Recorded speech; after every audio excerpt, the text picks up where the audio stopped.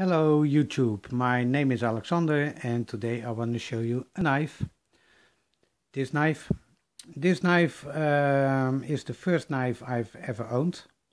I got it from my parents as a present when I was 5, almost 6 years old.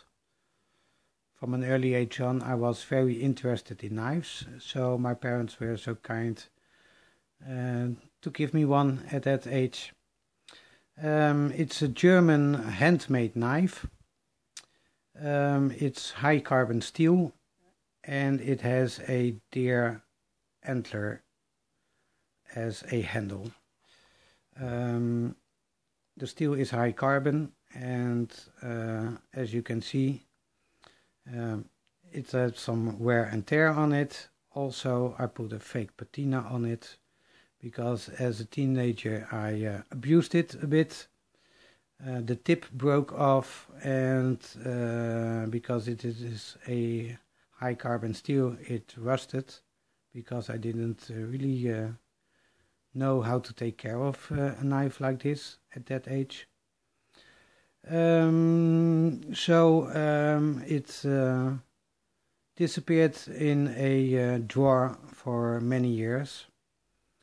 And last year I took it out, tried to bring the knife back to life. So I put a new tip on it and sanded the heavy rusting of it and put a fake patina on it with some mustard. On this side I tried to make a camouflage design, and on the other side I tried to make some camouflage striping. So this is the knife. I love it very much because it is the first knife and it lays perfectly into my hands,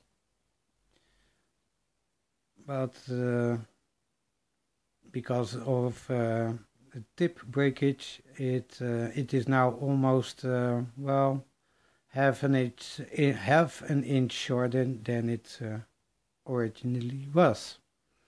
Also the sheath is not the original one. It was a brown leather sheath with a piggyback ride on it. This knife used to have a small companion knife, half the size as this one, with almost the same design. But I lost that one in the woods. So I have only this one left, this hunting knife, handmade in Germany, which is now a bit shorter and with a fake patina, but I still think it looks pretty cool. So that is what I wanted to show you today. I hope you enjoyed this video.